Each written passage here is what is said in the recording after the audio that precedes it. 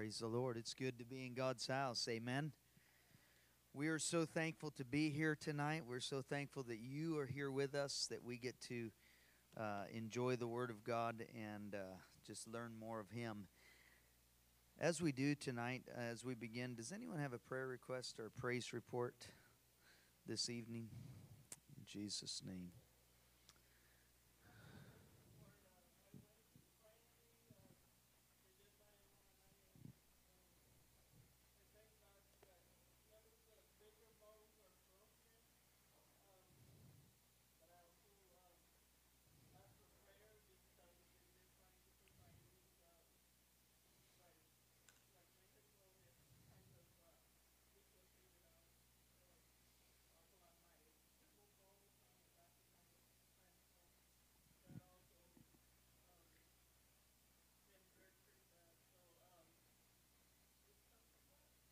In Jesus' name.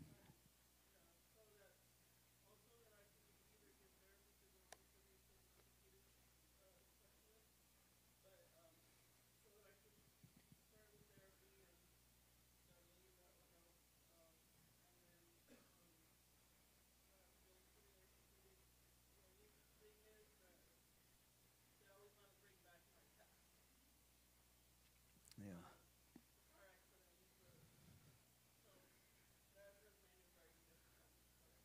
Yeah. In Jesus' name. Amen. Amen. Who else tonight? Edith?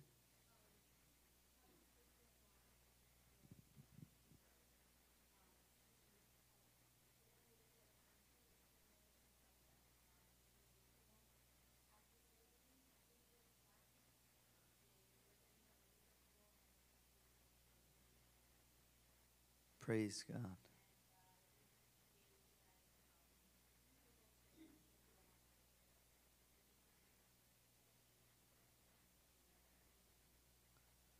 In Jesus' name, amen. Amen. Who else tonight as we begin?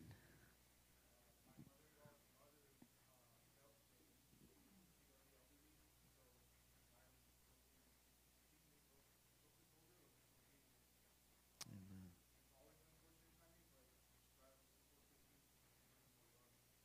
Yeah. In Jesus' name, amen. Anyone else as we begin? Oh.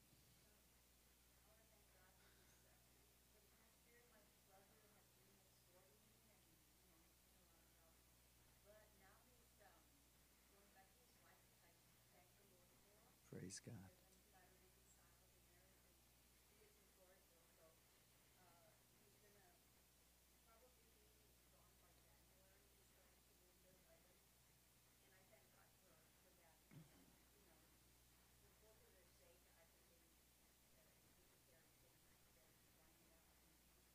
Amen.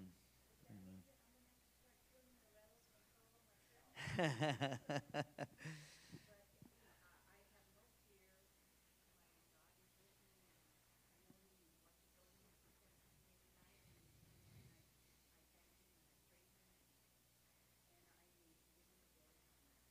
In Jesus' name. Just carry that 410 with you. Anyone else this evening? Anyone else as we begin? Well, let's go to the Lord in prayer tonight. Would you stand as we begin? We're so thankful. Father, we thank you today. We thank you for your presence in this place. We thank you for everything that you have done, God, all that you are doing, God, how you're transforming us for the glory and the honor of your name, Father. Today we lift up Anita, Father, to you, God. You see, Father, what she is facing tonight, God, and in the days coming. We just pray, Holy Spirit, for healing. We pray for healing in the mighty name of Jesus Christ for the glory and the honor of your name, Father. Father, we lift up this sister-in-law, Father, tonight, Javi's sister-in-law, God, that you would just minister to her. We believe that, Father, what you have begun in her, Father, you will complete it for the glory and the honor of your name also. We just ask that your strength, Father, would be made perfect in her, Father, even through this time. Whatever it is, God, that she's feeling, Father, whatever sickness it may be, God, we put her into your hands. We trust you, and we know, Father, that you are faithful and that you are able tonight, God. In the mighty name of Jesus, God, we lift up Eli's mother-in-law's mom, Father. We just pray, Father, for healing, God, in her body as she has fallen, Lord, and we just pray, Father, for healing in her bones, God, that you, Father, would help her through this time, that Lord, that you would complete the healing, and that, Lord, that she would feel your strength, your peace, your power, Father, at work in her life, God. We thank you, Father, for Sister Janie's brother, Father. We just ask that, God, that your Spirit would just continue to be with him and his wife and lead them and guide them as they reconcile this. God, we pray that Holy Spirit, you would be the one that would do the reconciling. You would be the one that would help them and strengthen them, God, tonight. Father, we just give you all the glory. We lift each and every person, Father, up into your presence, God. We lift this service into your presence. We ask, Father, that once again, Father, your anointing would be upon your servant, Father, would be upon your word tonight. That, God, that your word would go forth and it would not return unto you void, but it would fulfill the promise, God, and the word that, God, that you sent, it would be fulfilled, God, and that, Lord, that you would receive the glory and the honor as a result. Help us, God, not to just be hearers, but truly, Father, especially as we listen tonight, God, help us to be doers of your word. That, Father, that we can go out and do the work, Father, that you've called us to do. Because, God, we know, Father, that there are great rewards, but our greatest reward is knowing you and knowing that we are honoring you, Father, in the things that we do. I pray, Father, for each and every person that will be ministering today, God, and those that will be ministered to. We ask, Father, that you would be glorified in the mighty name of Jesus. Amen and amen. Praise God. You may be seated. We are a blessed people. For those of us that are here, for those of us that hear the word, wherever they are, and this is why it's so important for us. We take the word of God seriously because the word of God is true, and God, He's given us His word so that we can live by, so that we can walk by, so that we can truly know the reason for which we've been called. Hebrews chapter 12. We're going to begin there. We kind of ended there last week. We were kind of going through it a little bit. I know that there's still a little bit to go, even tonight, to cover what we have to cover. But I want us to take again the responsibility that we have been given seriously. God has called us as the body of Christ, and He is, as Paul said, and as we've already studied, Paul says we are ambassadors of Christ, meaning that we don't have an opinion in the matter. We just do what we're told. I mean, when we think about it, that's many times that's the way it is in the home, isn't it? Just do as you're told. Now, we don't like to hear that, as a child, but we knew that as we grew older, that it was very beneficial that we obeyed our parents. Because we realized, if we come from a decent home, that our parents cared. And that's the reason that they were saying what they were saying. And so, as ambassadors, we are to do what we are told. We are not to try to change the way that God does things or think that we can come up with some better solution. We are just to obey the word and do what we're told. And I think if we do what we're told, that's the safest place that we can be as believers, is to obey the word of God. So Hebrews chapter 12,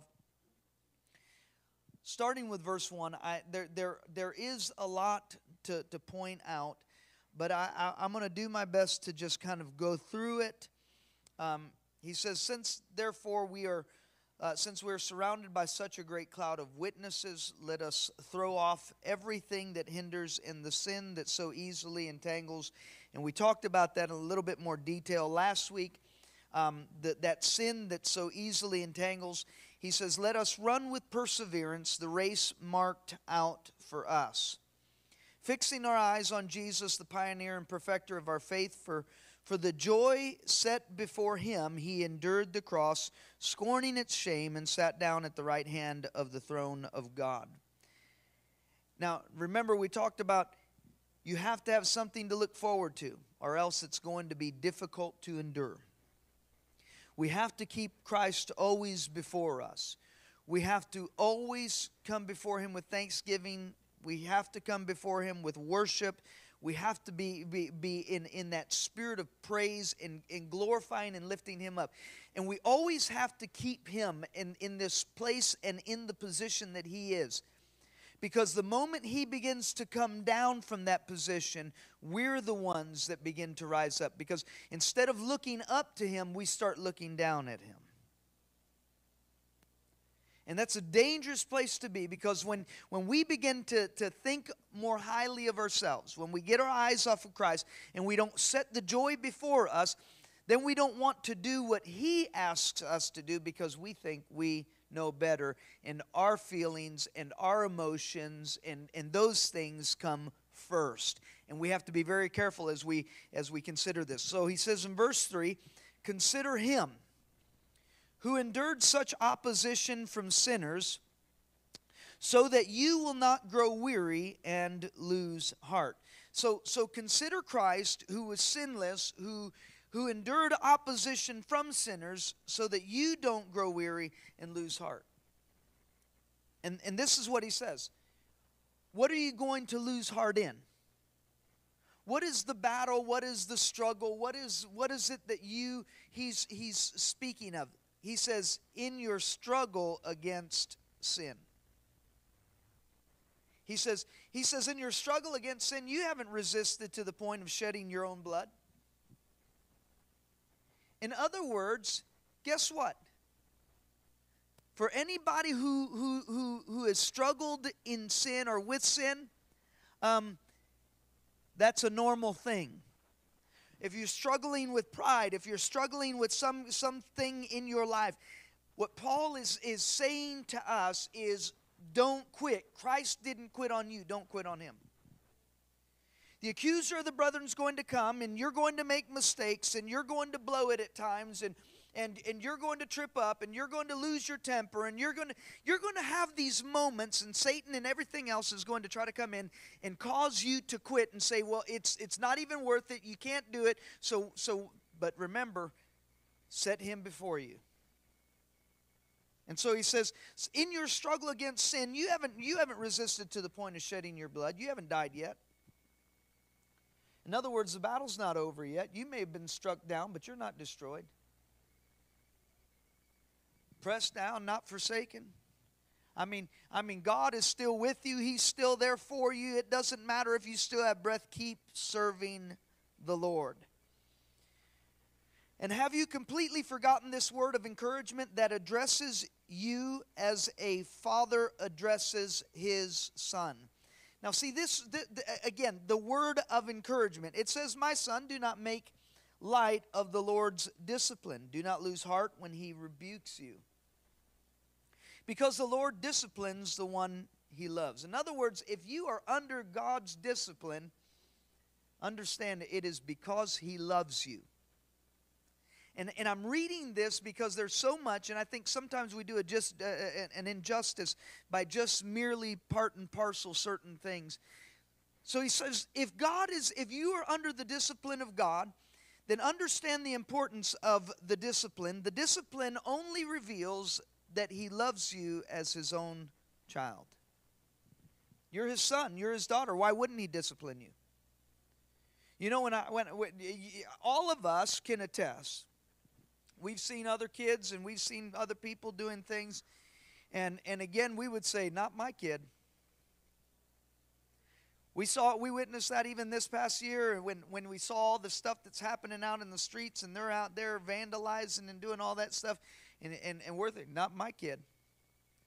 And if they want to live in this house, they're not going to be acting like that. And when we see that kind of thing, this is what God is saying.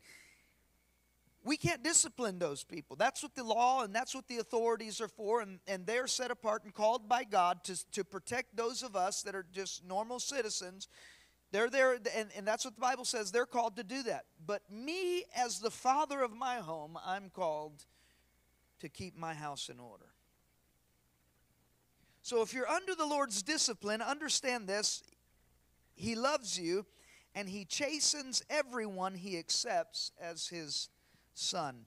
Now, again, we say son because I know that some people, especially in the time that we live in, the political correctness, what He's speaking of is His Son that lives in you. And it's not that He's correcting His Son. He's correcting you because you and I need to allow the Son, Jesus Christ, to live in us and be glorified through us. So He says, endure hardship as discipline. Endure hardship as discipline, for God is treating you as His children. For what children are not disciplined by their father? And then verse 9, moreover, we have all had human fathers who discipline us, and we respected them for it. Not at the moment, right? We didn't like it. He says, how much more should we submit to the Father of spirits and live?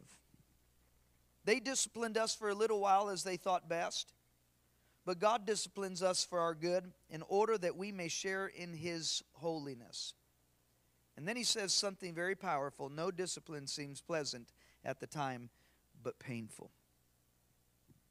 Nobody likes discipline. Nobody likes to be disciplined.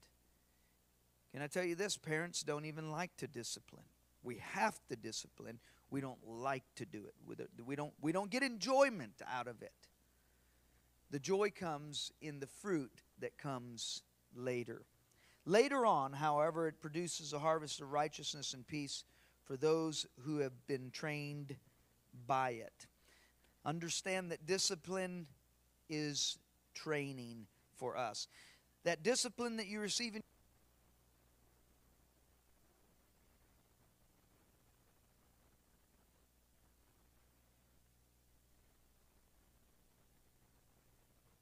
I might need some batteries. So God calls us, and He has called us as His children. Better quit while I'm ahead. Praise God. And so God calls us, and here's the thing. He disciplines us because He's teaching us. Why do you discipline your child? You're teaching them a lesson. By not disciplining them, what you're doing is you're teaching them a lesson. You're saying that without restraint, you just do what you want to do and don't worry about it, consequences, whatever, we'll deal with it when it gets here. Well, that's no way to discipline. So when God begins to discipline us, what He is doing is He's training us for the things that He has called us into. Verse 14, He says, make every effort. It doesn't mean that it's always going to be possible, but now we're speaking about disciples. We're speaking about Christians. We're speaking about those of us. We're going to see the reason why God speaks these things to us, the reason why the calling is deeper, the reason why the responsibility is greater. He says, make every effort. That just tells you right off the bat that it's not always going to be possible, but you do everything that you can to make peace and to live in peace with everyone and to be holy. So now it's not always going to work out. You're not going to please 100% of the people 100% of the time. And if you haven't figured that out, let this be your wake-up call. He says, without holiness, no one will see the Lord. Now we spoke on that a little bit last night, and the reason being is because I remember even as a young man, this was a verse that came up a lot. Without holiness, no one shall see the Lord. And that is not something you hear much about in the church today. And I say the church because we don't expect it from the world. But we don't hear about it a lot in the church. To live holy, to live in a way that is honoring, pleasing to God, to live and to give your very best, to do your very best. What amazes me when I come to this point, when we begin to speak about the church, can I tell you this? We have, and not me, but I don't want to say, but Christians in general have a lower standard in the church and for things they do for Christ than things in the world.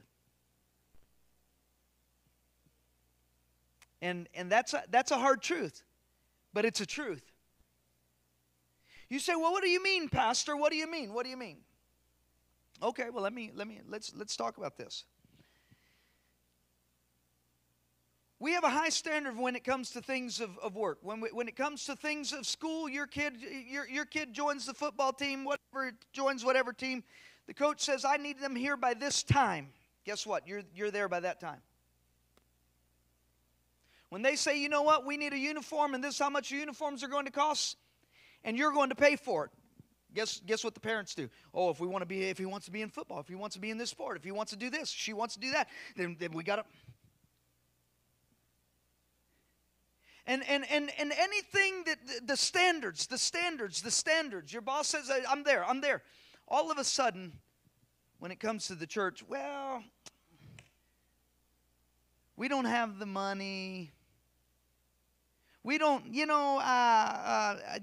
and we start making excuses. Well, the reason why we didn't go and we weren't there, or the reason why we didn't do this, and the reason why I don't serve, or the reason why, because, I'm already too busy. I already got a lot of things, because God's house and God's standards don't matter as much as the worldly things that you have put value on.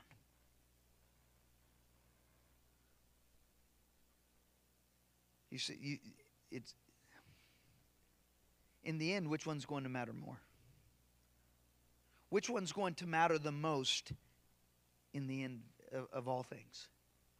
I don't have to tell you. You know this. You know the answer. And that's the way we live. He says in verse 15, see to it that no one falls short of the grace of God, and that no bitter root grows up to cause trouble and defile many.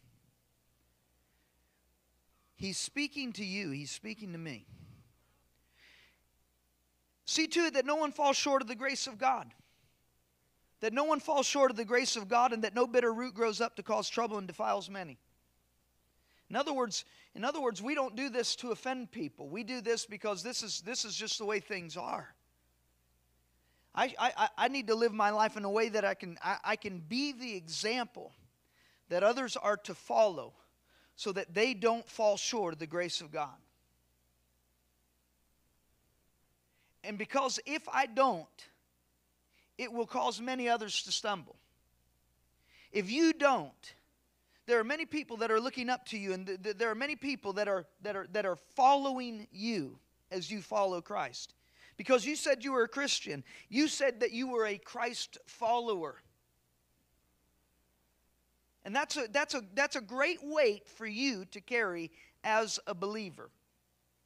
When people become bitter, all of a sudden everything inside of them begins to change. Bitterness begins to eat at you, and it makes you envious, and all of these other things that come along with it to destroy your walk with God. Well, if that's what it is to be a Christian, forget it. There's a lot of people that are watching us. He says, see to it that no one is sexually immoral or is godless like Esau, who for a single meal sold his inheritance, rights as the oldest son. Now this scripture, this verse right here is very powerful, because he says, who for a single meal sold his entire inheritance. And then he says afterwards, that when he wanted to inherit his blessing, he was rejected. Even though he sought the blessing with tears, he could not change what he had done. You see, now let me bring it into maybe a little bit more of an understanding into your mind, my mind. Paul is speaking about your struggle with sin, your struggle against the things of God, that spirit, that flesh that is at war within you. And so what he's saying is don't let a moment of sin ruin the rest of your life. Because isn't that what happens? Because it's very needful for us to know this, because the mind is a very powerful thing, and once the mind begins down a certain path, it begins to imagine things. It begins to build worlds. It begins to think things. And it says, well, you know, if I had this, it would be so great. And how many of us, in an honest way, if I had more money, I would do this. And in my life would be so much better. And think about it, even when you were younger. If I could just get married, everything would be great, right? Well, how's that working out? Right? Because you got married, but it didn't take away all the problems. Well, if we just had a house, if I just had my own house, then my life would be perfect. Well, you got your house. Is your life perfect? You see, we begin to build these things, and this is what sin does. Sin says, if I could just have this, I know it's not right, I know it's not good, I know, if I could just have this, but for a moment, ask Adam, one thing, one time, and look at all of us here tonight. We're living in a broken world. And so what Paul is saying is it's very important that we keep ourselves from the things of this world. It's a struggle against sin. It's a struggle against the things that the world that is trying to pull you in. He says, who for a single meal sold his entire inheritance. Be careful, because Satan doesn't like to tell you the price tag on sin. Satan doesn't like to tell you that if you do this is how much it's going to cost. It's going to cost you your home. It's going to cost you your family. It's going to cost you everything. Everything. It just reminds me of a gentleman that I had seen many years ago. Being a pastor here, he came up, and the first time he came, he was real clean cut, had his glasses on, and he was fine clothed and everything, just struggling with some things, and I knew something wasn't right. And he'd come up and he says, I just fell into a hard time, just need a little bit of money for gas, whatever, and looked fine gentleman. He came back about 6 months later. He didn't look as fine. Same story, ran into a little bit of trouble. About 6 months after that, I was driving down the road and I saw him walking, and completely dirty, torn, clothed, no glasses, hair disheveled, you name it. And it was instant. The Holy Spirit began to speak to me because of one action, one time. Here's a gentleman who, I don't know who he was, but probably had his own business, probably was well-to-do, had everything going for him, had a wonderful home, wonderful family, wonderful wife, kids, everything. Made one mistake.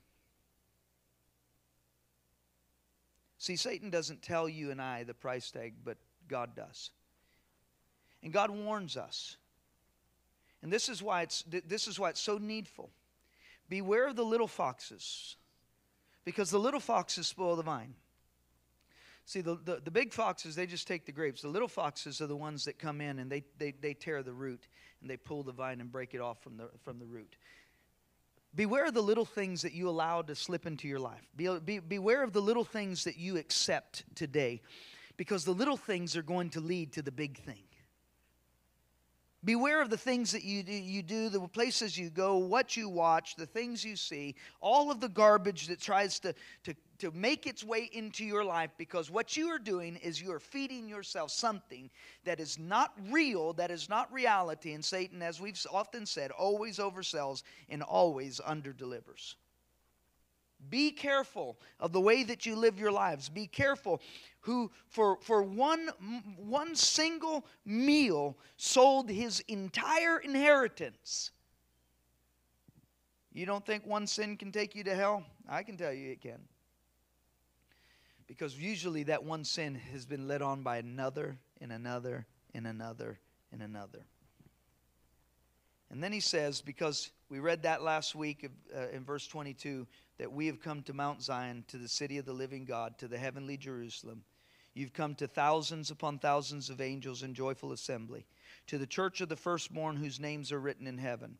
You have come to God, the judge of all the spirits, to the spirits of the righteous made perfect, to Jesus, the mediator of the new covenant, to the sprinkled blood that speaks a better word than the blood of Abel. Now, he said all of this to say what he's going to say next. See to it that you do not refuse him who speaks. In other words, you didn't come to some earthly thing. You are not representing an earthly kingdom.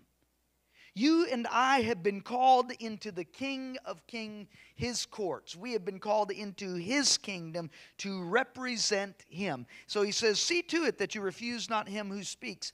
He says, if they did not escape. Now I'm going to stress it. If they did not escape when they refused him who warned them from earth, how much less will we? You see, they didn't know Jesus Christ. Jesus Christ hadn't come. They didn't have the full revelation of who God was. They didn't have the full revelation of what God was up to, but we do.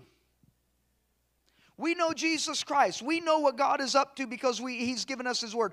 He says, if they didn't escape, how much less you and I who have the full revelation of who Jesus Christ is, how much less will we escape if we turn away from Him who warns us from heaven? You see, this is the thing about the gospel that too many Christians take so lightly. They don't believe that it's... Mentally, they believe that it's the Word of God. But they don't believe that it's the Word of God. Because believing takes action. Believing is obeying. The Bible says, Jesus said, if you love me, you will obey me. And so he says in verse 28, to close this thing out, he says, since we're receiving a kingdom that cannot be shaken, let us be thankful so worship God acceptably with reverence and awe, for our God is a consuming fire. We are called to a greater calling than anything this earth has to offer us. And the thing is how are we treating the calling that God has placed upon our lives? Do we just live mediocre in a mediocre way? Just barely getting by? Just doing enough that in our own minds we are pleasing ourselves?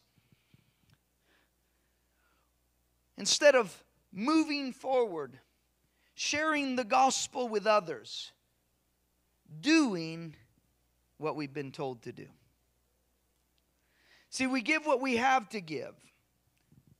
We should be willing to go wherever God calls us to go. Do whatever it takes so that God will be glorified. We have to be willing, as Paul said, I have become all things to all men, that by all means I might save some. Because Paul even knew that he wasn't going to save everybody, because not even Jesus was able to save everybody. Have not I chosen you 12, and one of you is a devil? So Paul says, I've become all things to all men, that by all means I might save some. That some may come to the knowledge of Jesus Christ. Brother Clendenin talks about ministering in Russia and living with the people of Russia. He says, you never realize how poor they are and what they suffer until you're there. He says, I've been in the homes of people that have had no place to shower, no water in the house. Then the food they put on the table, was 10 times better than they eat. They're trying to do their best for you. And when you see that, you have a true love for those people. In the North Pole, he says, it was the worst part of Russia I had ever been. I stayed in the home of the Yucatans. I've never in my life been so sick. My interpreter, Olga, just dismissed everybody else and said, I'll do the cooking for him. Says, I lived in that house, I laid in that bed and watched 10,000 cockroaches going across the roof. You would think that the hard winter would do away with some bugs. There were 4 things that thrived up there. I was in there just a little break of what they call summer. They don't have seasons. They have summer and they have winter. The average temperature is minus 50. While I was there, it was right in August, and the flies were terrible. All they had were Chinese strips of fly paper. I had 4 of them hanging in my room. In 10 minutes, they were so covered you couldn't tell there was anything but flies. That's all it was. Gnats everywhere, mosquitoes, flies, roaches. I said to myself, I must be crazy to be here. He says, no, they never heard this gospel. They never heard that Christ died for them. What's a few roaches? The same rag they use to wash the dishes with, I watched them scrub the floor with, then just throw it back into the dishpan. I had to sit down at the table and eat dinner. Whatever is set before you, you don't ask any questions. Only the love of God can make you do that. That isn't the way I live, but that's the way you have to live sometimes. There is nothing else that can drive a man or a woman to be that for God. You see, we don't understand how easy we really have it. See, the devil is he's a great deceiver at telling you and convincing you how bad you really have it. If you only had this, if you only had that, I can tell you this, let the love of Christ constrain us, and we'll do anything. We'll go anywhere. We'll be anything that God wants us to be. I've become all things to all men, that by all means we might save some. What method do these saints employ in making Christ known? These are the methods that you and I are going to have to use. The New Testament, it presents 2 methods for reaching the world with the gospel. And here are the 2 methods.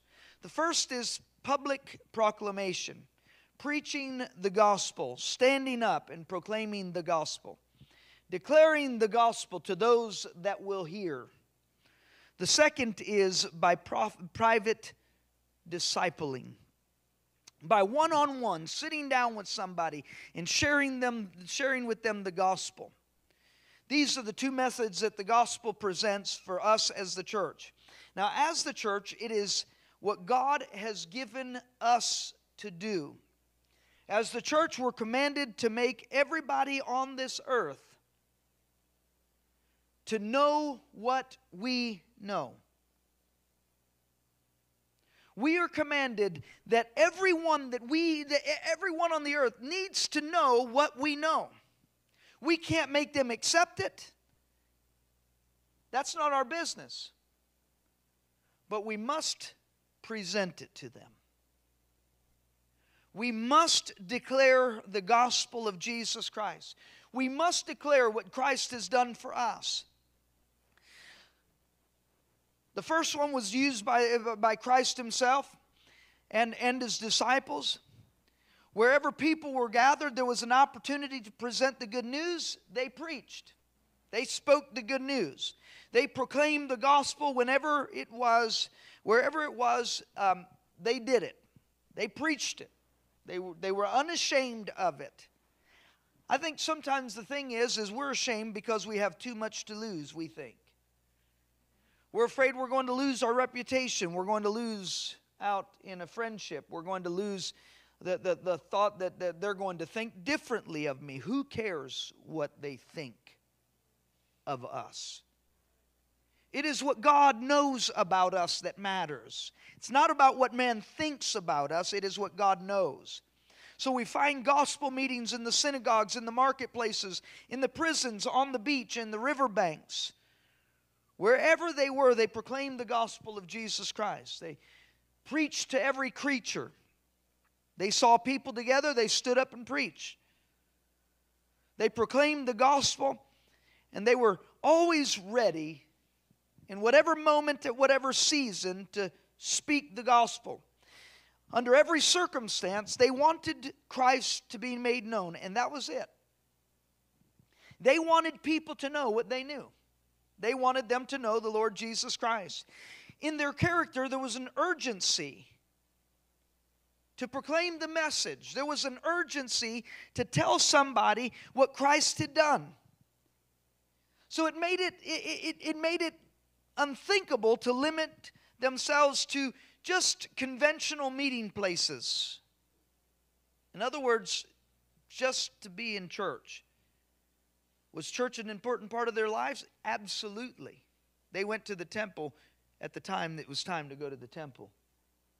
That's where Peter and John were on their way, when you think of it. When they saw the man at the gate beautiful, the Bible says they were on their way to the temple to pray, because it was the hour of prayer. They were doing what we would consider the mundane thing. They were just obeying what they were told. And all of a sudden, an opportunity arises, and God impresses upon them to pray for this young man, to pray for this man and to raise him up.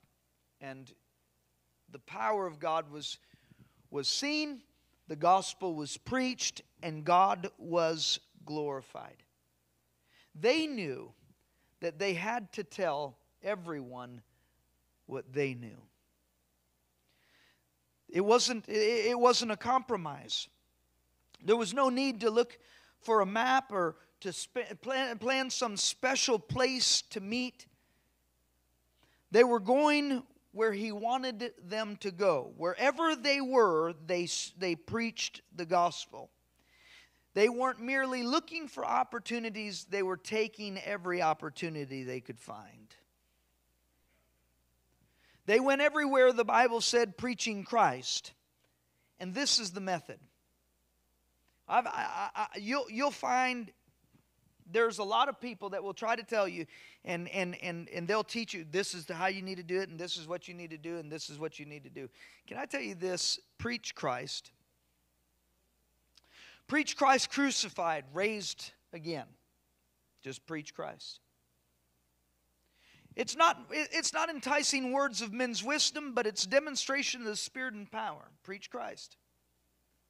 Lift Him up. The Bible says, if I be lifted up, then I'll draw men unto myself. You see, you don't just have to learn how to reach a certain people group. You don't have to learn how to reach Muslims or Buddhists or this. You preach Christ. It's a simple truth. Preach Christ to them. The Bible says that they went about preaching Christ. And guess what? Prepare yourself and get ready, because even as He said, consider these things, the things that you are facing, the hardships that you will face, as discipling or discipline from the Lord. God is disciplining you in ministering the truth. So when you begin to speak Christ, because you can talk about God or a God or some other God, but the moment you bring up the name of Jesus Christ, you will face opposition. Because Christ represents holiness. Christ all of a sudden brings conviction upon people, because people know what Christ stands for. And that's why you're going to face persecution. They were martyred, they were locked up, they were thrown in prison. And guess what? If they did it to Christ, they'll do it to us. Just get ready. You don't have to learn how to reach the Irish, or just preach Christ. It's the key to everything. Preach Jesus Christ. The Bible says they went everywhere preaching Christ. What do I talk about? Talk about Jesus Christ. Talk about how He loves you so much that He gave Himself for you, that God loved you, that He gave His one and only Son, that Christ loved you so much that He gave His life, that Christ loved you so much that when He rose from the dead and He ascended to the Father, that He sent the Holy Spirit to come so that He could be the earnest of your inheritance, and He is the one that has sealed you to the day of promise. It's Christ. It's Christ. It's Christ. And Christ is all that we need to preach. The second method was private discipling of individuals. And this method Christ also used when He began to train the 12. He called the little band of men, and that they would be with Him, that He might send them forth. And this is the method for reaching the world. What do you think that we do here? Here at Life Ministries, our desire is the same thing. Why do you think we come to church on Wednesday nights? Why do you think we come to church on Sundays? Why do you think we come to church and on a Tuesday and begin to pray for those? Why do you think we do what we do? Because the whole time what we're doing is we're discipling one another. We're encouraging one another. Why do you think we have small groups? Why do you think that we encourage you to get into a small group, and we want more small groups so that we can talk about Christ? And so that we can lift Christ up, so that we can be strengthened in our faith, so that we can know Jesus Christ, and so that we can grow together. It's our method. The method has never changed. We have to train them to send them, not just all over the world, but send them back into their workplaces. Send them back into their homes. Send them back to wherever they come out of from the week. Send them back into those places so that they can minister Christ. Because the reason that you are wherever you are is to preach Christ to a lost and a dying world. That's what it's about. It's to talk about Christ. If China's going to be reached, then guess what? It's going to be the Chinese people that are going to have to reach them. But somebody has to train the Chinese people. If Russia's going to be reached, it's the same thing. The Russians have to reach Russians. That's why Jesus said, go first to Jerusalem. Why? Because He was speaking to His servants. They were Jews. Go into Jerusalem, Judea and Samaria, and all the uttermost parts of the world. Discipling those people to win their nation, their country, their people for Christ. We have to train them and then send them as Christ has given us the command. And it's the same thing for us. Why do you think we're so mission oriented? Not just in Edinburgh, because we are mission oriented in the sense that wherever you are, that's your mission field. That's where God has sent you. But we're mission oriented in the sense that we support missions and those that God has called to go. The effect of the method is recorded in history, that they turned the world upside down for the Lord Jesus Christ.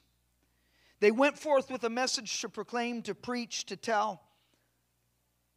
And they had been sent by God. Understand that when you get ready to go out and minister, when you begin to witness to somebody, you are sent by God. You are God's representative. I know we talked about that. You are God's representative. You may be the only gospel they ever hear, the only gospel they ever get to see. As the Bible says, your life is an epistle read of every person. Meaning you may be the only gospel they get to read. When they look at your life and they see the way that you conduct your life and how you live your life before them, it's going to cause them to desire what you have. And when they come to you, you better tell them and preach Christ. It's Christ. It wasn't your good looks. It wasn't your good works. It wasn't your gifts. It wasn't your talents. It was Christ. And Christ alone. The Apostle Paul used this method. And he urges Timothy. In 2 Timothy 2:2, chapter 2 and verse 2, he says this. And these things that thou hast heard of me among many witnesses. Meaning I didn't tell you in secret. He says, the same commit thou unto faithful men, who shall be able to teach others also. In other words, the same things that you heard me teach in front of many people, he says the same thing I want you to do and commit to those who are able to teach others. What you see me do, that's what Paul is saying, follow me as I follow Jesus Christ. What you see me do, you can do. And the awesome thing is you can probably do it better. You just have to trust God. You have to go out there and you have to have faith that God is going to meet you where you are and that He is going to use you. It was just the private discipling, getting a person saved, sending them forth to save another. Many times there was no structure that was possible, but getting into the streets and preaching the gospel. There was no other way. There was no other possibility but that the church, one by one, would go out there and reach. You tell what you have been told. Pass the message on. Make sure that the person that you're telling is born again. Allow the life of God to come in him, and then let him go and speak the same thing to other people. When the man at Gadara came to Jesus and was delivered of over 1,000 demons, he wanted to follow Jesus, and Jesus said, no, just go tell them what God has done for you. You see, what message was he going to speak? He was going to share his testimony. I was a maniac. I was chained. I was bound. Satan had me all tied up. But there was this man, Jesus, who showed up on the shore one day. And when I came to him, he set me free. You talk about a powerful message. All he had to do was preach Christ. He didn't have to know it all, but he had to tell what he did know. And see, and if you ask me, that's a deception of the enemy, and that's an excuse of the Christian. I don't know enough. Oh, you know more than you think you know. Share what God has done for you. Pass the message on. Allow others the opportunity that you've been given.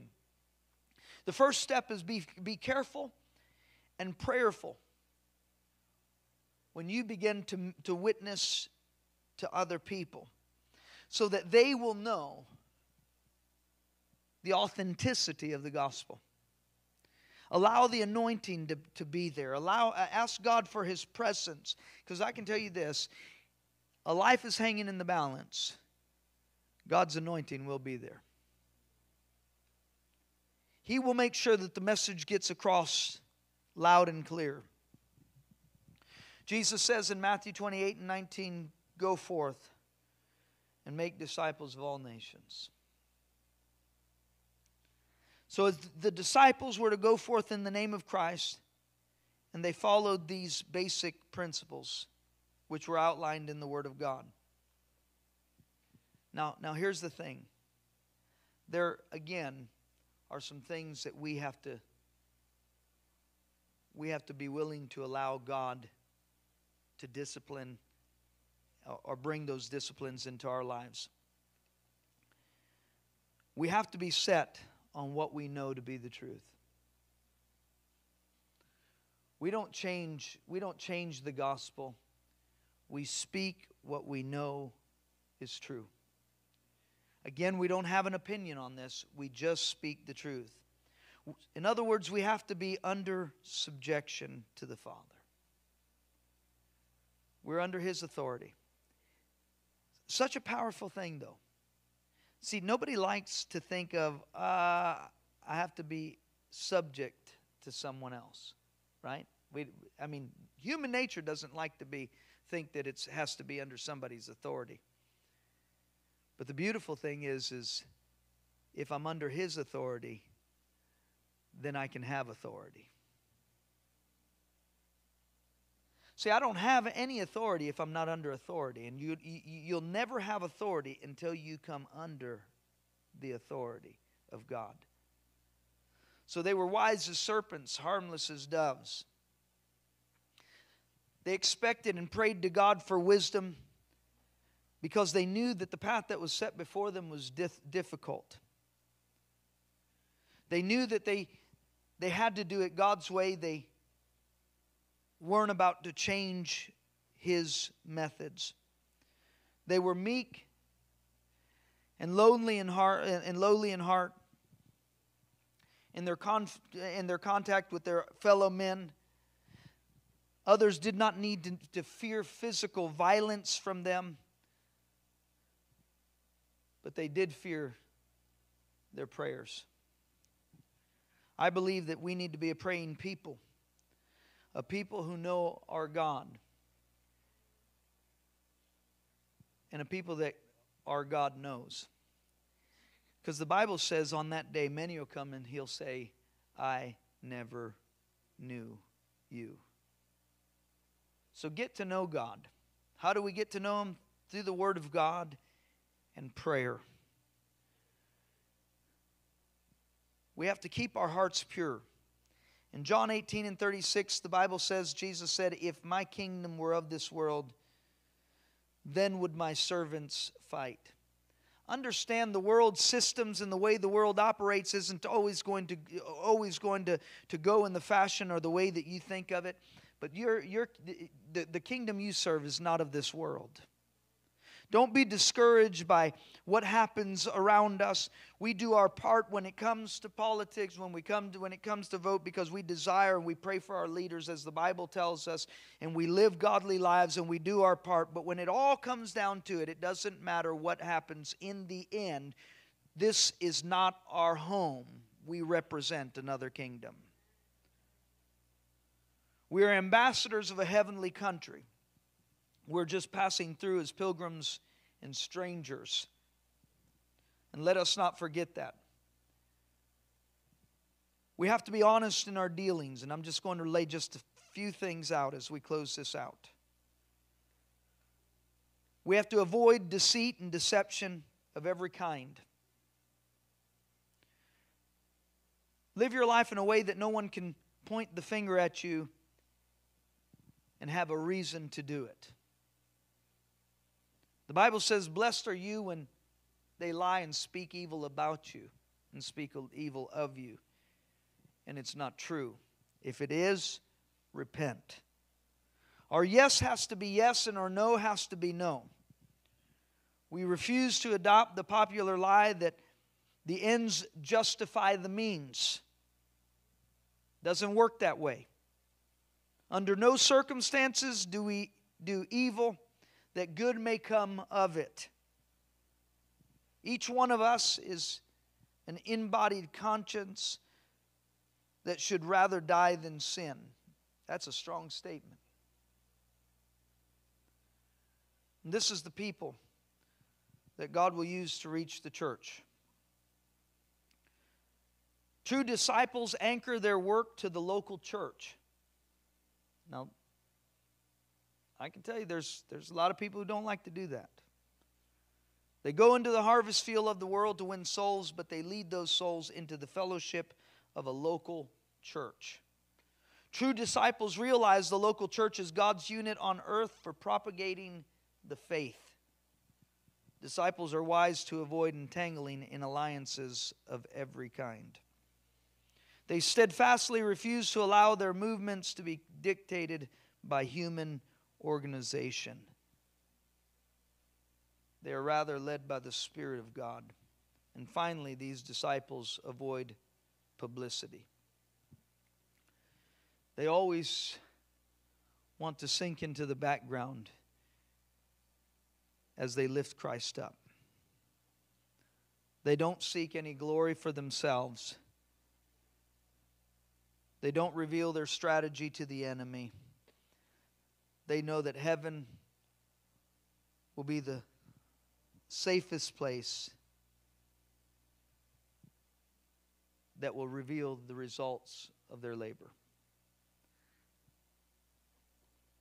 We don't look for a crown or a kingdom here. We wait for the words of our Savior when He says, "Well done, good and faithful servant." That's what it is to be a disciple. That's what it is to be a Christian, a Christ follower. I pray that at least those of us that are in this place, and maybe those that are listening, we would never take for granted the high calling that has been placed upon us when we declared that we are Christ followers. Understand the great responsibility that has been laid and placed upon us. And let us fight the good fight at whatever cost, that the King may receive His glory. It's not easy, and there's a lot that we may suffer in this life, but it'll be worth it all. Father, we thank You today. We thank You for Your word. We thank You, Holy Spirit, for Your instruction. We are the church, Your church, the body of Christ. God, I pray that You would help us to walk in line and to live and conduct ourselves and our lives in a way that is honoring and pleasing to You. May we not turn to the left or to the right, but may we look unto You, the author and perfecter and the finisher of our faith. Even You, for the joy that was set before You, endured death, even death on the cross, the shame, the scorning. May we be willing, Father, to endure whatever it takes, Father, to glorify Your name, to lift You up. I pray, God, that we would never bring You down to a place of disrespect and dishonor, and that we would never provoke You to wrath, to anger. We would never grieve the Holy Spirit, and we would not fall short of Your grace. But God, we would live with purpose and give You, Father, all of ourselves without reservation. Help us, because God, we cannot do this on our own. But God, we look to You and we thank You. We praise You tonight for all that You've done.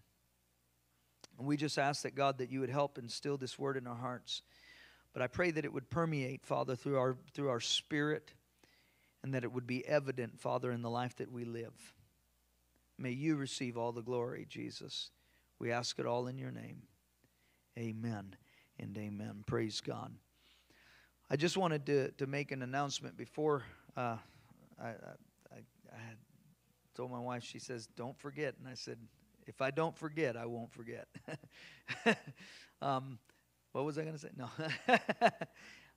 We're moving our Christmas party to Friday night because Saturday it's just going to rain.